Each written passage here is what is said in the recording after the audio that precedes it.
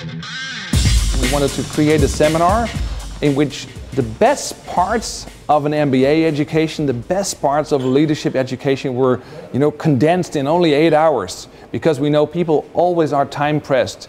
Of course, people want to follow courses that last for years, but they don't have the time.